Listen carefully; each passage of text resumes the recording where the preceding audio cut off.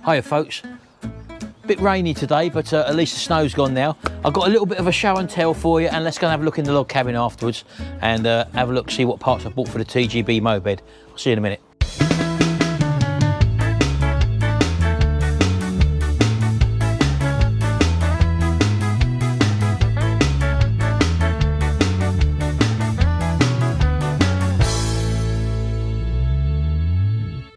Right, well, we've been scouring the internet again, and as you probably know, these bikes here, which I've got here, are basically for investment purposes. They will appear on the channel at some time, maybe in the future, but I bought them for sort of making a bit of money in the future sort of thing. So that's the reason why I bought these.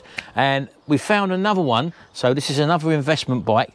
You're not going to see it on the channel for a long, long time, I wouldn't have thought, but this is it. Let me turn it around and show you. So this is a little Yamaha FZR 400. It's what they would have called a grey import back in the 80s. It's a 1986, I think, on a D plate. And yeah, I got it at such a good price. And literally, when I made contact with a chap who was selling it, he said that after that, his phone went mad. He had so many people wanting to buy it at the price that he had it up for. I didn't pay the price that he had it up for. I got it a little bit cheaper, but I made the commitment. I said, right, okay, we'll come and have a look at it now, and we'll pay you over to do a bank draft and all that. So we done that, and here it is. I got it. So it's another investment. Let's show you around it. So it's a little twin headlight one, which I do prefer, to be honest with you. And the thing why I bought it is that it's all there. It's all complete. It needs work done on it, obviously. There's a few brakes on the fairing and all that, but that's not a problem. It was a runner when he laid it up, and I've got the steering lock on at the moment, so I can't do nothing about it. But as you can see, it's a nice little tool, and it's all original, as I said to you, so can't really show you too much about it, but one of the early FZRs, and it's got a missing wing mirror there, but that's not a problem at all. But everything's complete. The forks are in pretty good nick as well, so that's one thing which is quite expensive if you have pitted forks and all that. The fork legs are not a problem, I can get them done, but as you can see, it's a nice looking little bike, little racer from the 1980s, pure sport. So that's another little project which we got, again for investment purposes. I will restore it, but when these opportunities come up, you've got to take them. And if we have a little look along here, Project Man actually found another good deal as well. He's got these little ones. He basically got one and got one free. So again, he got this for a good price. It's a little Yamaha RXS 100. This actually does run, and it's MOT'd. So this one is a runner, believe it or not. So he got this one as a spare to go with it. And as you can see, it's a bit sorry, but it may be restorable. I'm not sure yet. He hasn't got a number plate with that one, but we got the VIN number, the chassis number, and the engine number. So we may do a check on that and find out what the score is with that. But yeah, so he's got this little RXX 100. I don't know whether we've shown you this yet on his channel, but again, another restoration project. That'll be a nice little easy restoration project. And these are starting to go for silly money as well now on eBay. If you look on eBay, they go about 1,500 quid or even a bit more. So there you go. That's another investment. He got this for, again, silly money. I'm not going to tell you how much, but he got that for silly money. Right, back in the workshop. Right, I wanted to show you this because I did show this on my Butler's Empire channel, but I got this from me Electrostatic Magic, the people who do my powder coating equipment, and they sent me this. It's called the Versa Tray. There you go. It's a little non-slip tray, like a parts tray, which you can use in your workshop, or actually indoors. You can use it for various different things. And it's a rubberized tray, and it's got different segments on it as well.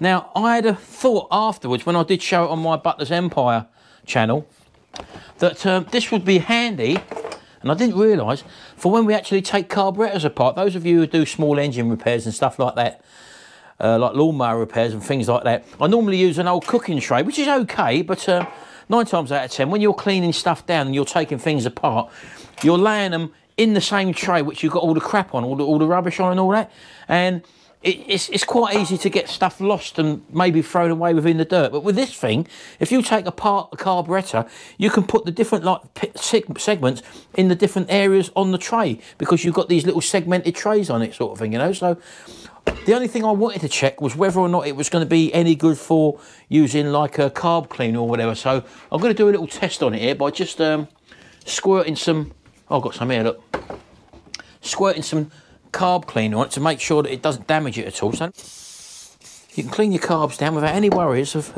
it damaging the part. And again, it's easy, look, it's easily wiped down at the end of it. So you can take your carb apart on the main part there, and as you're taking out the needle jet or the float or whatever, and the different jets or whatever, look, you've got the little segments there to put it in, and then you've got it all confined in one space sort of thing. So that's the Versa tray, and yeah, that's what I'm now going to be using that for. These are fine, an old cooking tray, but as I said, you normally taking the parts apart and leaving them on the same tray sort of thing, and here you can keep them separate sort of thing. So I won't be using that anymore. I'll be using the new Versa tray.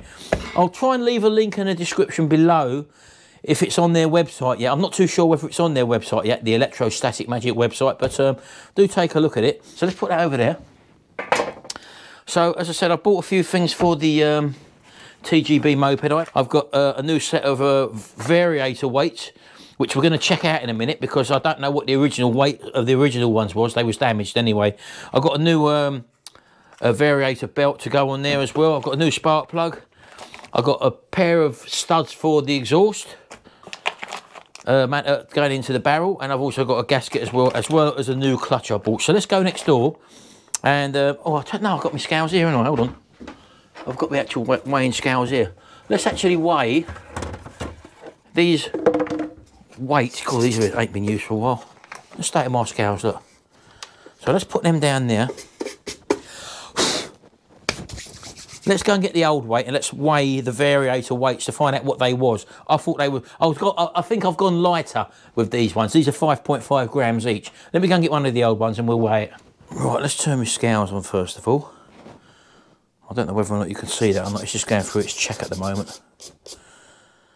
I'll have to clean these up properly, won't I? Right, that's on 0 at the moment. So this is the old variator here, with the old weight still in it. So if I take that cover off there, you can see the weights underneath. There's the old, oh, there's the old variator weights. Now these, as I've said to you, are sticky in here, and they're also, let's get one out. They're also a bit flat in places as well. They've been worn a bit flat in places. There's a couple of flats on them there, and they're not the best in the world. So I don't know how much these weigh. Let's have a look. Right, so if I just put one in them, oh, I've got to 0 it first. Let's 0, it's on 0 anyway. I'll just 0 it. And I put the old one on there. Yeah, oh, they're quite heavy. Look, they're 9 grams. 8.99 to 9 grams. So they're quite a heavy weight. So if I take out one of these new ones, these should apparently be 5.5 grams. So let's take one of them out. Let's get that off of there. Make sure it's zeros. And put one of these on. This should be 5.5 grams. There we go. So yeah, that is correct. They are 5.5 grams. And what this should do for the acceleration is allow the bike to get higher up the rev range. Now, there is an art in all this sort of stuff, so that's not the be-all and end-all. That also depends on what weights you've got. Sorry, not what weights, what springs you've got in the actual clutch mechanism, and also what main clutch variator spring you've got. It's a big spring. You get them all different tensions. So depending on what combination of stuff I've got, will depend on how this performs. So I'm going to start off with them first of all anyway. And I needed this sort of stuff before I could actually put the, or finish the engine and get the engine case back together. So let's just put that in there like that for the moment. So that's the variator.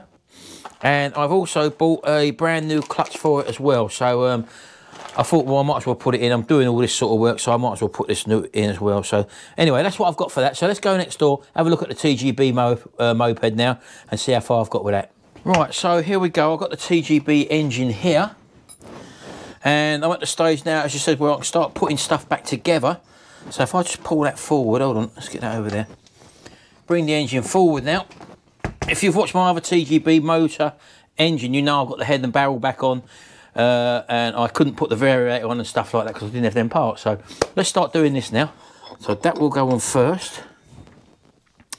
We've then got the variator, which needs to go on.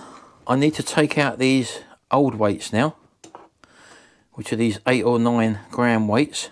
Let's just get them out. And sometimes these have to go in a certain way, but these ones I think you'll find are all uniform and the same. So I'll just drop them into slots.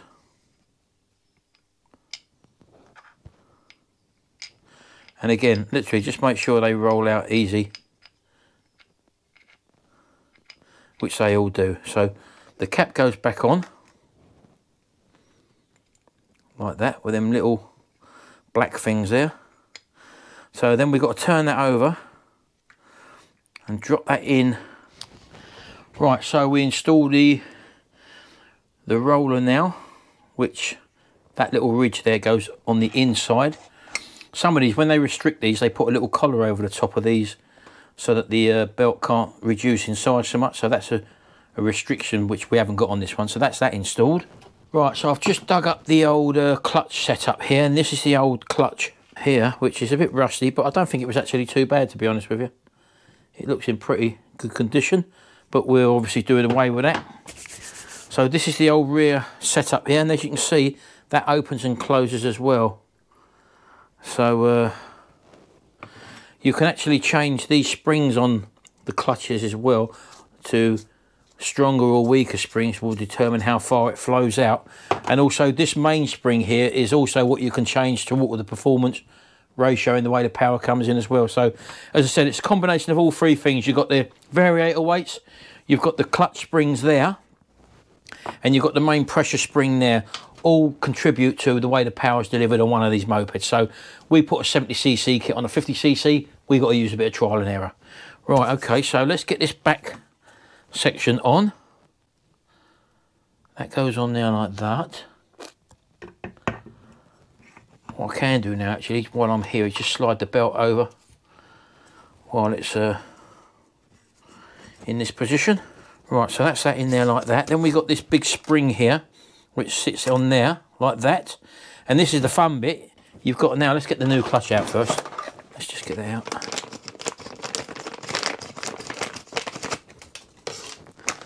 So again, this is the new clutch, which is, yeah, just checking it with the old one. That's okay. So that's got to be compressed on there with the big spring. So what I normally do, I'll take this off for a minute, I shouldn't have put it on there yet, is you normally get this all compressed first, then the bell housing's got to go on top of that afterwards, but we've got to compress this spring and then get the big nut on the top of it. And I think the nut's a normal way round, so let me just check that first, if it tightens up the normal way, or is it a left-handed thread? I can't remember. No, it's a normal thread. Okay, so I have compressed these in a vise before, but I'll try and do it by hand first. So put that in there.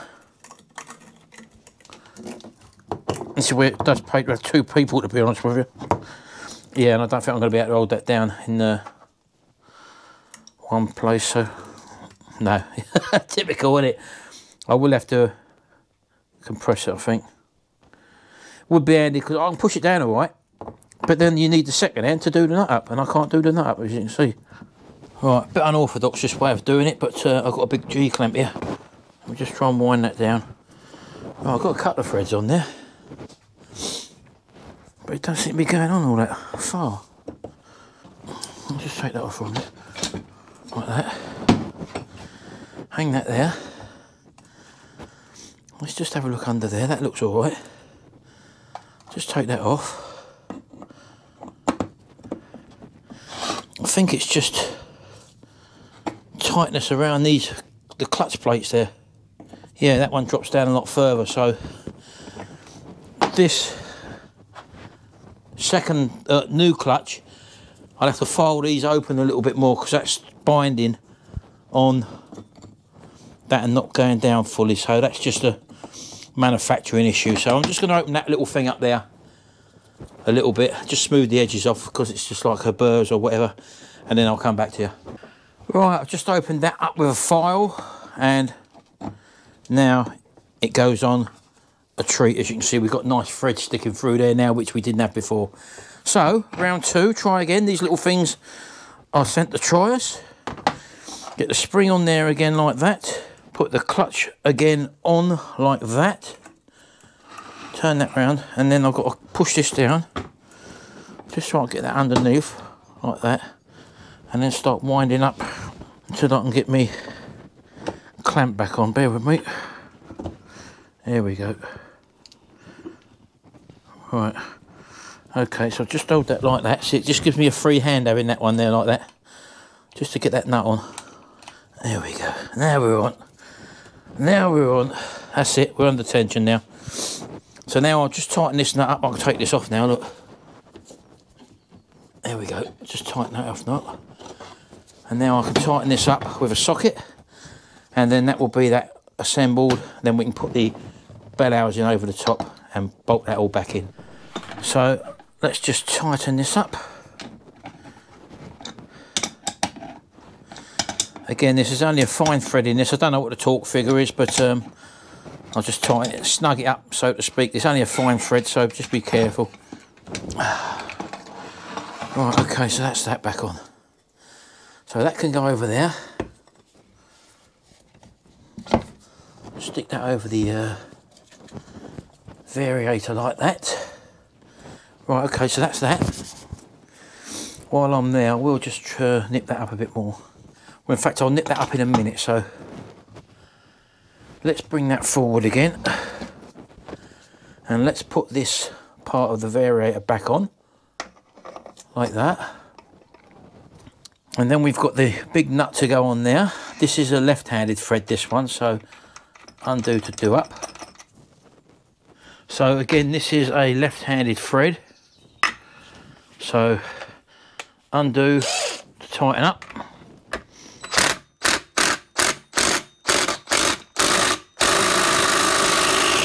There we go, so that's done up. That's that back on. We've now got this little mechanism to go back on, so let's whack that on. I've got the 3 screws to take out of there. We're virtually there now on this variator. Had a few little sticking points along the way, but you expect that. Well, I do anyway. Right, so this little assembly can go back in. Like that. There we go. I'll just nip these little screws up here. And the final one. 3. Right, okay, that's them. This is for the kickstart mechanism. This little kickstart mechanism clutch there, so. There we go, yeah, that's fine. Right, so that's that. That's fine there. I'm happy with that. That turns over fine. So now we've got the clean bell housing to go back on, which literally just sits on there like that. And then we've got our lock nut to go on there like that. Now what I will do is I'll put a bit of Loctite on there.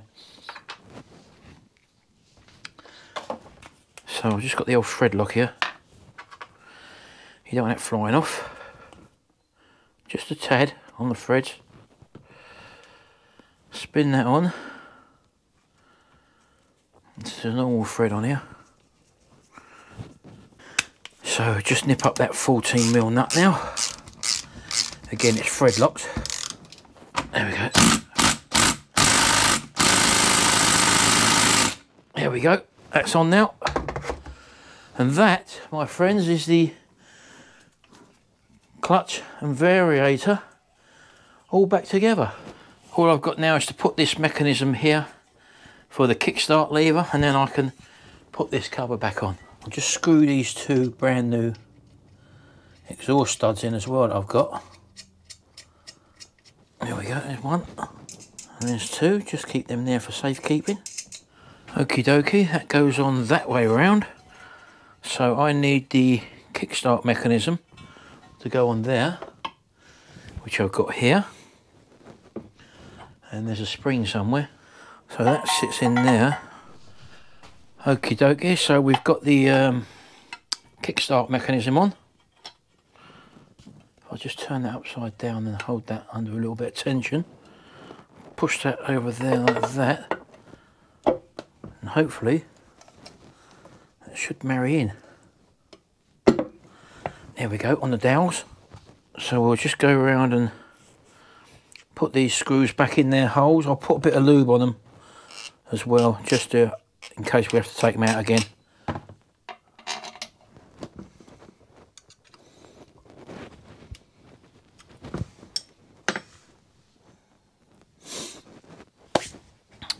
Right, there we go, little wipe over.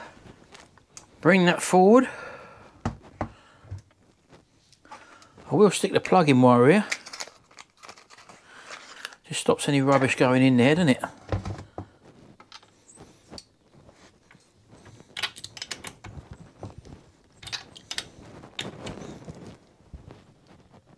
There we go. No need to tighten that. Well, that's it. That's the TGB engine, basically back together. Just a few ancillaries to go back on. I'm happy with that. Definitely happy with that. So that's the TGB engine back together. Right, well, that's all I'm going to do in this video. We've got the main part of the engine put back together now. There's a couple of things I do need. Which, eh? Just nearly went flying. What's the matter? Hold on, Sharon's here. Ah, all right, baby. I've just gone flying over there. Have you? Bloody dot. I'm not coming out here anymore. Oh, Sharon, don't say that, baby. Come on, health and safety. Exactly. I'm in full. Everything's going right again today. Everything's gone right. New week, if you watch me... No, listen to this. Listen to... I've not told Martin this. I'm going down the shops, so obviously there's trees on the road. Blinking pine cone hit me on the head. Which is now fur, and it bounced off into the road. Is this a rant? No. What is the chance of a pine cone? Oh my God, Sharon! Look, it's all turning. Come here, Project Man's here as well. Look, I've just shown him your little vehicles, Project Man. Just come to collect me a new tray. What? Here, look. He come to collect his new tray. Look at that. That's my Versa tray from Electrostatic Magic. I've already spoke about that in this video. I said, Sharon, carburettors. No, sewing. Well, anything, Sharon. Needles and all that. Anything. No, it's not yours. So keep your eyes off it, Project Man. The only way that you're going to get one is if you either buy one or if Electrostatic Magic are kind enough to give me a few, which I'm going to put in competitions. You'll have to enter a competition, won't you? Yes. I'll just take this one. Hey, you ain't taking that one. Anyway, I'm going to end this video, folks. The engine's back together, as you can see. Look, Shell. Oh, isn't that lovely? Don't be funny, baby. I've got to go because I'm making... Well, I'm going to go now. I'm going to edit this video, Shell, and we'll see you in the next video. Don't forget, folks, please hit the subscribe button and ring that little notification bell and set your preferences to all if you do like our videos, and check out also Butler's Empire. I tend to do a lot of ranting on Butler's Empire. What are you doing? Snow Fairy. On the Butler's Empire channel. I had a massive rant on there if you haven't seen it. If you're not a subscriber to Butler's Empire, get yourself over there. You see a little more of this over there. You see a lot more of this and a lot more of that. Whoa. Come on, baby, get that kettle on. I'll see you later, folks. Bye for now. Come on, baby, let's make your trip over again. Yeah. Hold on, I've got to come out here, Sharon. What's that noise I can hear? Look. Be careful, Sharon. It's a danger zone. Look at that, look. Unbelievable. Little RXX 100.